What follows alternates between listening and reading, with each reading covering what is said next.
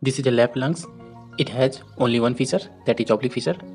It has two borders, anterior border which is sharpest border and posterior border which is broad, thick and almost rounded. It has two surfaces, that is costal surface and second one is mediastinal surface.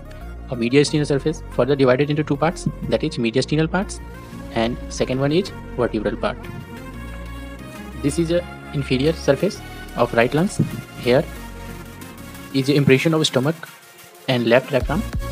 Lower part of anterior border there is a notch is present which is called cardiac notch, where heart is situated like this manner. This is a tongue shaped projection which is called lingula. Now this is right lungs. This is right lungs. It has two fissure, that is oblique fissure and second one is transverse or